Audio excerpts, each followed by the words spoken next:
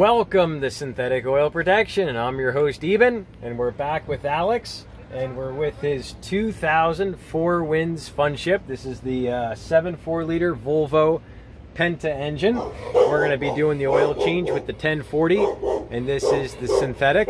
And well, we're going to start by pumping her out. So if you're new to the channel, definitely subscribe. All you do is just tap the button right here, and then you'll see the notification bell. Tap that, and that way you'll be notified when we post a new video later. All right, the first thing we can do is a engine flush. However, we're not able to because we don't have a water tap, but no big deal. If you have one, you can do that on your boat. You put the engine flush in and you idle it for 15 minutes. And what this does is it gets all the sticky carbon off the lifters. It helps with the valves, gets stuff off the rings, and it's a very, very thin detergent. Thins out the oil, so the oil will actually come out a lot quicker, and you just idle it for 10 to 15 minutes. So if you have a car or a boat engine, definitely recommend it to do it. Today we're just going to suck her out, fill her up, and it'll be time to see how she runs. We'll have a follow-up video, so definitely subscribe. All right, this is our first oil change sitting down. So we got a West Marine pump here, and this thing holds what is it, about 7 quarts. Little hand pump, West Marine. So we're just going to keep pumping. We got the seal here. There's a rubber gasket in there, so it seals perfectly. And then this hose is pretty thick, and we'll just keep pumping her up. And then we can relieve the pressure with this little valve here, and that's so you don't overflow. So you don't want to overflow it. So we're just going to bring her up to here. We'll dump her out, come back up, and finish her up.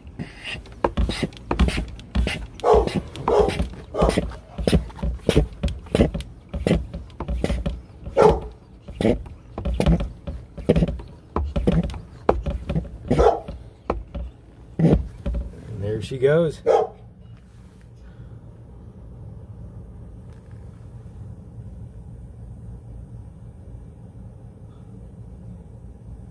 Right, we got a gargler, so that's how you know she's completely empty.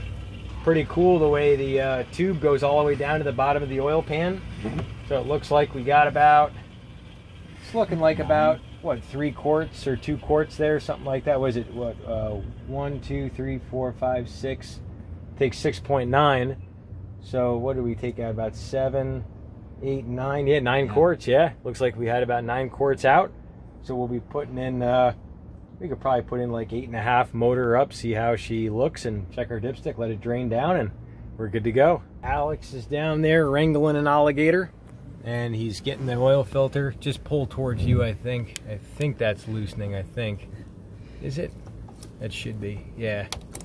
So we got the good oil filter wrench, and it's 108 degrees here today. So we're both, I'm crying with the heat. So yeah, I think, yeah, go that way. Yeah, that way you should get it.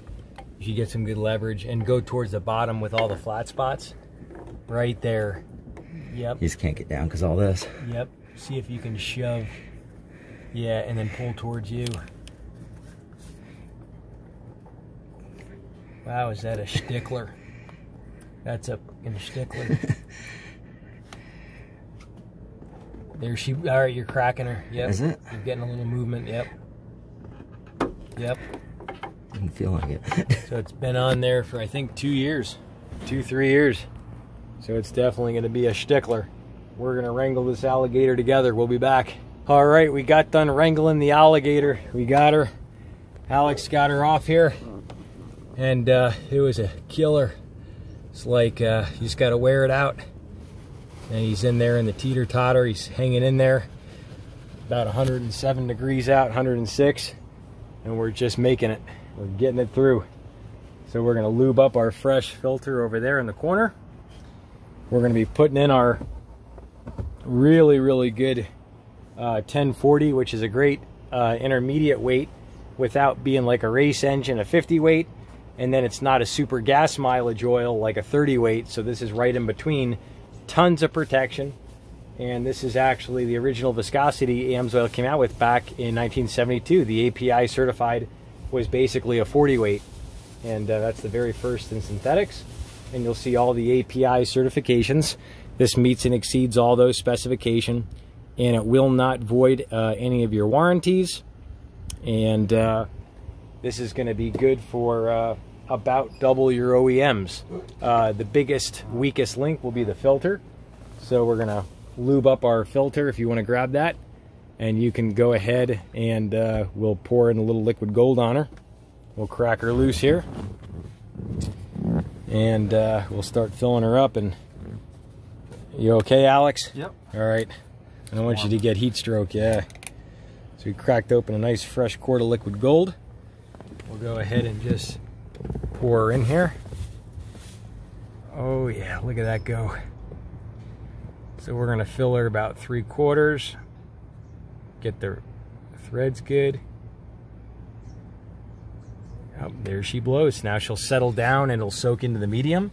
And then Alex, if you want to delicately finger those threads without cutting yourself, and you can also wet the rubbers. Okay. Just watch how much overflows. So just take your fingers, hit all the rubber O-ring. Yep, get all that nice and light. Get all around the sides. And look how delicate he is with one finger. That's good. It's beautiful. And now she's ready to thread on. And if you spill a little bit, it's okay. It's no big deal. If it ain't messy, it ain't fun. And if it ain't fun, it ain't messy. So we're going to thread her back up. We'll torque her down to about 15, 20 pounds of torque, just hand tight. And that's it. And we'll be back to change that filter.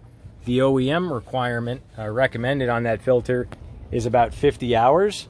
So we'll probably change that filter at about 30 hours because all the carbon is actually going to get loosened up from the really good synthetic with the detergents in this. And it's going to get all that crap around the rings out, and it's going to end up in the filter. So usually I definitely recommend flushing it, but since we don't have a water tap, no point in overheating nothing. So we'll fill her up here and we'll motor her up. And this is the filter we used. Amsoil doesn't make a filter for this engine, and the good thing is it's very close efficiency to the Amsoil filter. The Amsoil filter is 98.7. This is 97, so still a very good filter. And the OEM recommendation, you just change the filter at 50 hours of operation. All right, Alex has the honors of pouring in the liquid gold. Here it goes. That's the other portion of the quart we filled the filter with. The satisfaction of changing your motor oil. It's better than painting the Mona Lisa.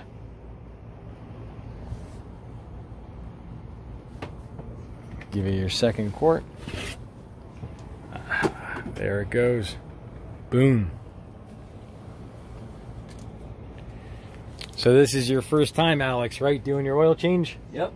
So if we had the pump here and we had all the tools, how hard is it, would you say?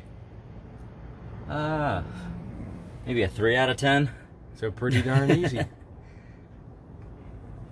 Awesome. So we're going to go ahead and put in about 7.5 quarts. This holds 8 quarts. We're going to put in 7.5. Motor her up, make sure she looks good.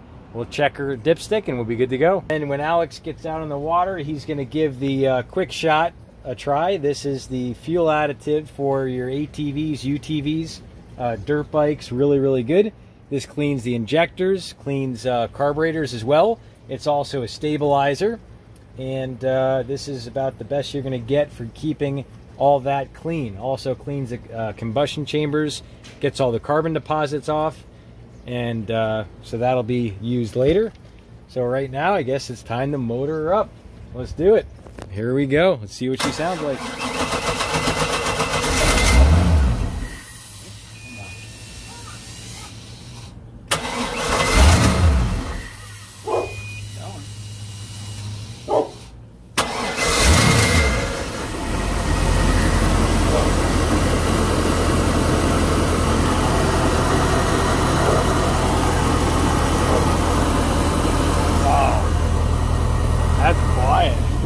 Wow, that is quiet. That's quieter than I expected, really. Wow.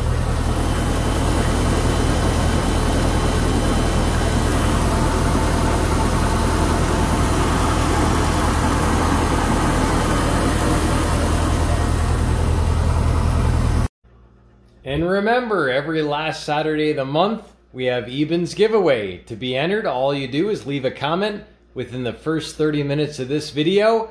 Go ahead and text me your name, and I'll have an opportunity to pick anyone within that first 30 minutes. I randomly select people, and that's how you get in the giveaway.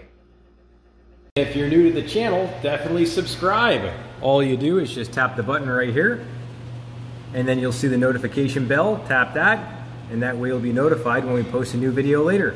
All right, so we put in 1 1/4 quarts of gear lube, and we tightened it down fully to check the dipstick. You tighten it all the way down, you back it off.